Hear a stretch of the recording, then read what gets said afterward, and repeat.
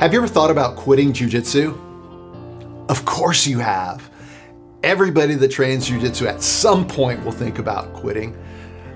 Black belts are not immune from that either. Even black belts sometimes think about quitting jiu-jitsu. Let's talk about it.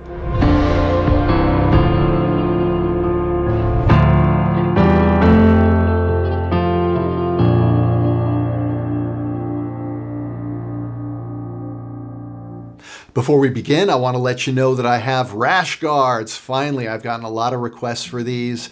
My goal is to have an entire line of rash guards with killer designs. This is the first one. This is my Flow with the Go design, inspired by the Hicks and Gracie quote from the film Choke, in which he said, "You must flow with the go. This is a point beyond knowledge." And I love that quote. Some people think he misspoke, that he meant to say go with the flow, but I think there's something really poetic about saying flow with the go, because that embodies the essence of jiu-jitsu, which is taking someone's energy, maybe they're bigger, stronger, faster, and taking their energy and using it against it, adding to their energy, flowing with their energy. That's the essence of jiu-jitsu. So if you're interested in getting a rash guard, you can go to rickellis.com. And while you're there, if you're interested in any of my instructional courses, go ahead and grab a coupon code from the description below. I'm always going to have a coupon code so you can get my stuff at a discount. So why do people quit jiu-jitsu? Most people will quit jiu-jitsu. Probably 70% of white belts will quit jiu-jitsu. And of the 30% that remain, probably 70% of them will quit at blue belt. And of the 30% that remain, a big chunk will quit at purple belt and another chunk will quit at brown belt. Even black belts quit jiu-jitsu. And the question is, why? Well, it's my conviction that people quit an activity when they're not having enough fun. Real simple. You're not having enough fun, because if you love something, you will find reasons to do it. And look, everything takes discipline, everything takes dedication. If you want to become a great musician, you're going to have to practice a lot, and practicing isn't always fun. So there's a certain amount of discipline and dedication that you're going to have, even in the face of activities that aren't always enjoyable. But if there isn't a fundamental love of that thing you're doing, then you're not going to last very long and you're going to quit. And the question in a jiu-jitsu context is, what is it about jiu-jitsu that's not fun? Well, probably the least fun part of jiu-jitsu is the unrealistic expectations that a lot of people have about themselves, which puts them on what I call the emotional roller coaster. You go train, you don't do as well as you think you should have done, you have expectations of yourself, and you go home and you're feeling down. You come back the next day and maybe you do great and you're riding high and everything's fantastic. You come back to train the next night, you don't do as well, and now there's a letdown. So you're on this sine wave of emotionality. One day you're high, one day you're low, and that can turn into a real grind. Now, why do people get on the roller coaster? Well, they get on the roller coaster because of unrealistic expectations. And I've talked about this subject a few times on this channel, that having unrealistic expectations can be a real killer. It can be a real killer in everything in life. I think that we need to manage our expectations. That's one of the keys to happiness, is keeping your expectations under control. And I'm going to explain what I mean by that. So why do people have unrealistic expectations? Well, in jiu-jitsu, there is always, because it's a performance-based martial art, it's a live art, it's an art in which it's a performance-based art. There is always a desire in jiu-jitsu to represent your belt perfectly. If you're a blue belt, you want to be able to tap all the white belts. If you're purple, you want to be able to tap all the blue belts and below. And that never goes away, that desire. Even black belts have that pressure. And in fact, as a black belt, there's even more pressure, because man, you're a black belt. You should be able to handle the business at hand and take care of everybody on the mat. But the truth is we all come in different shapes and sizes. We all have different physical attributes. We all have a different age. We all have different mental attributes. We all are different in the way that we can learn and amass information and develop skill. There's a reason why in combat sports there are weight categories, because even a 5-pound, 10-pound difference makes a difference. And so in jiu-jitsu, we're sparring against everybody, and so you have this expectation that you're a blue belt, you should be able to handle everybody. Well, you're going up against this white belt that maybe he used to wrestle, maybe he's 20 pounds heavier than you, maybe he's 10 pounds or 10 years younger than you, and you struggle. You struggle against them, and you feel bad about yourself. You get done training and you think, man, I didn't do as well as I could have, and now you're in the bottom part of the sine wave feeling bad about yourself. And that's when you have that emotional deflation, and that's when maybe you think about quitting. And listen, I have felt that many, many times. I've had many training sessions where I will go train and I leave it all on the mat and I don't do as well as I think that I should have, and I come home depleted, just feeling thrashed, feeling like I went to war. And in that moment, there's always kind of an emotional depletion. And that's when those thoughts creep in and you think, why am I doing this to myself? So what can we do to manage expectations? Let me say that it's okay to have expectations, but you should only have expectations about things that you can control. You can control your attitude.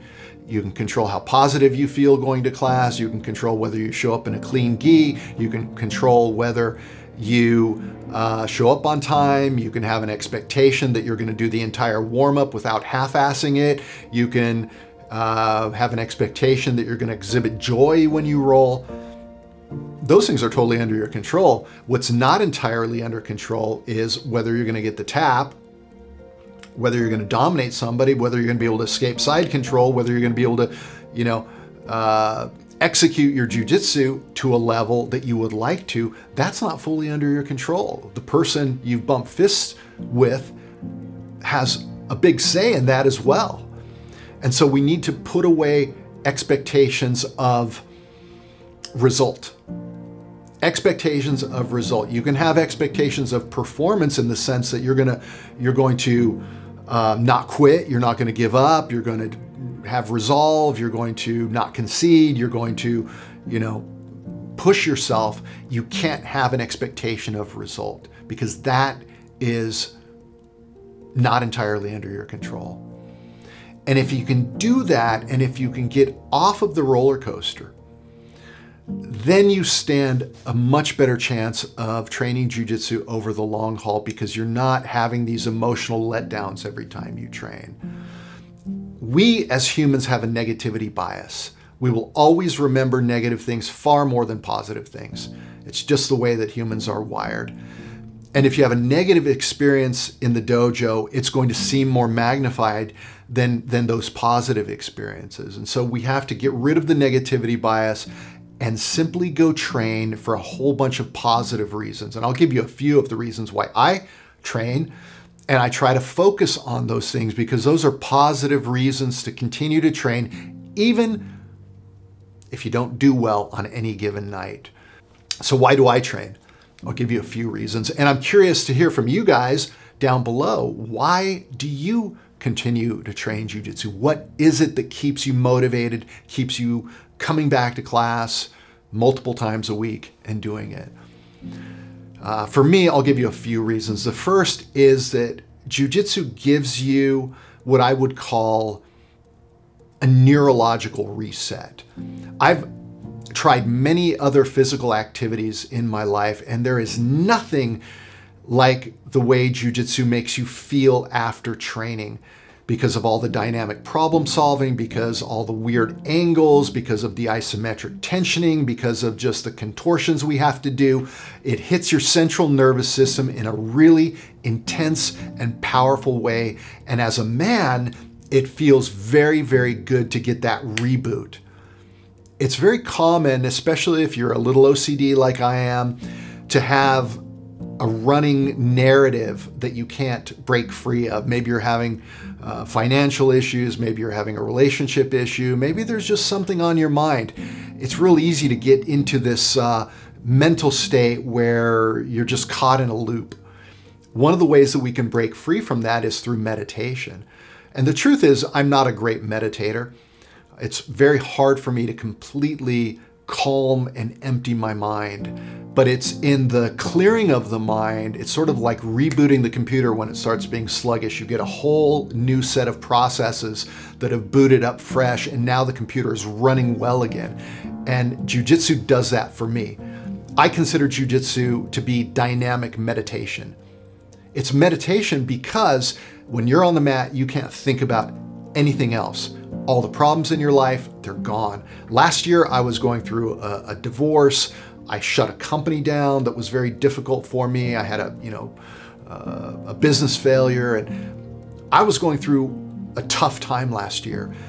The only thing that kept me, that was my salvation, was going to Jiu-Jitsu, because in that time that I was on the mat, that's it. You're not thinking about anything else, and it has a reset ability to it that I really like. So that's number one.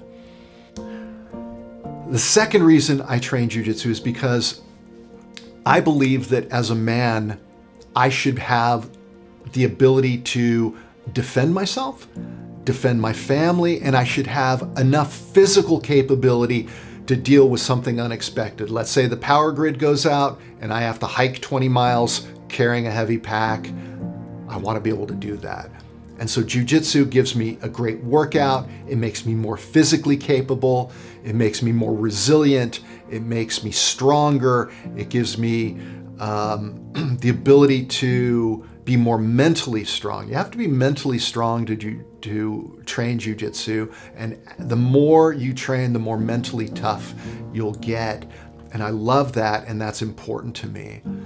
I also train Jiu-Jitsu because I find it to be very mentally stimulating. It is the greatest combination of physical challenge and mental challenge that I've ever experienced.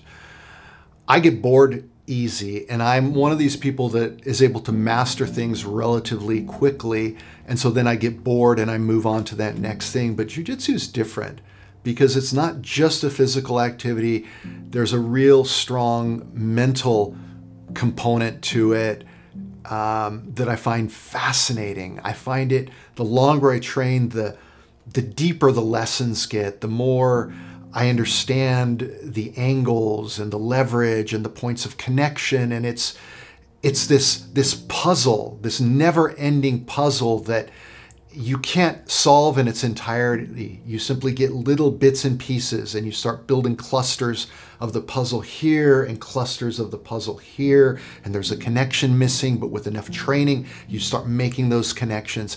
And I find that absolutely fascinating. So those are 3 reasons why I train. I could give you a bunch of others. And I try to focus on those things, especially when I'm feeling beat up, especially when I'm not feeling like going to class, because, as I get older, recovery's hard and I'm not always in the mood to go train. But it's focusing on those positive things, focusing on the fact that if I don't go, my training partners are getting better, and now I'm going to have some catching up to do, and that keeps me going too. So I'm curious to hear from you guys why you continue to train. And if you're somebody that feels like quitting Jiu-Jitsu, I would counsel you to recalibrate the way you think about Jiu-Jitsu. Just go there to have fun with your friends. I didn't mention the camaraderie, the friendships. That's a huge part of why I continue to train as well. My best friends in the world are all Jiu-Jitsu people. And so focus on that. You're going to train with your friends. You're going to hang out with your friends. Listen, if you get tapped, so what? If you don't do very well, it's okay. Because even on those nights when you didn't do well, you improved. So focus on those things, and I wish you success. And I look forward to talking to you next time.